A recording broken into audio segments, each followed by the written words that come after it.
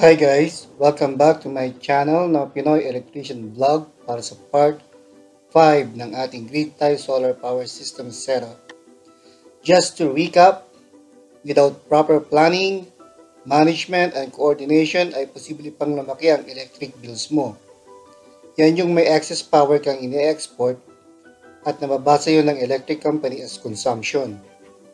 At nagpakita tayo ng dalawang options para maiwasan to. At yan ay ang una, mag-apply for net metering. Yan yung babayaran ka pa sa ini-export mong power sa grid. At pangalawa, ay i-turn off ang iyong system kapag alam mong walang load sa bahay mo. Now, let's check out the next scenario. At isa pa pong solusyon para hindi ka na mag-worry kung marami kang in-export from your existing solar power system o ayaw mong mag-net metering at pumasok sa isang maraming requirements na hinihingi ng isang utility company. Panoorin niyo po ito. Para sa scenario 2A, meron tayo uling 1.5 kilowatt grid tie solar power system na may inverter with limiter. Meron po siyang sensor wire na kinukuha o binabasa ang instantaneous load mo at nire-relay sa limiter module. Bali, ang function po ng limiter module is to match your load if it is lower than what your panel produces. Yan po, panoorin natin ang animation.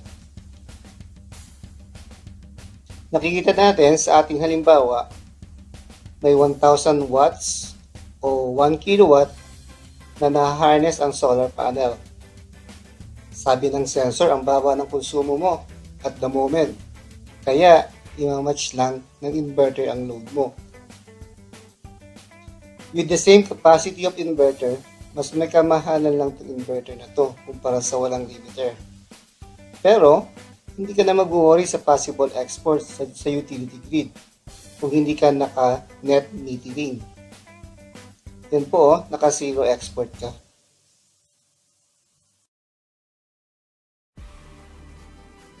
Paano naman kung mas malaki ang konsumo mo kumpara sa pinuproduce ng solar panel?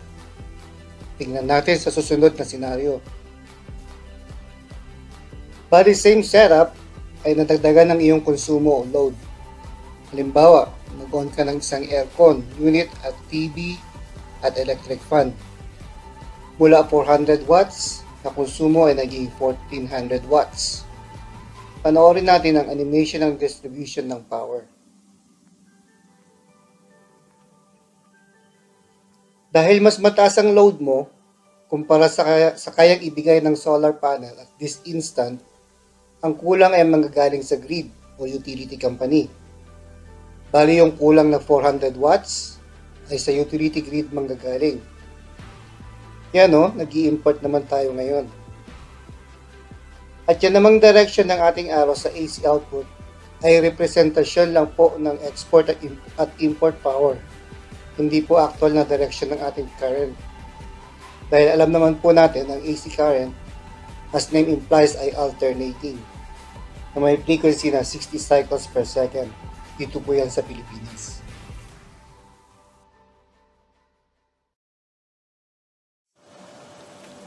Okay guys, bali ito po ang itsura ng microinverter. Kaya po lang sabi ko, para lang siyang inverter with no limiter. Ang kaibahan po ay ito ay weatherproof at karaniwan ini-install next to the solar panel. Dito nagtatapos ang ating part 5 ng grid tie solar power system setup. At sa susunod na video naman po ay sasagutin natin ang katanungan kung ikaw ay mag-DIY ng ganitong klaseng project. Ito ba ay legal or illegal? At ano ang dapat mong malaman? Okay guys, hope you like this video. Please hit like and share and subscribe. See you guys again.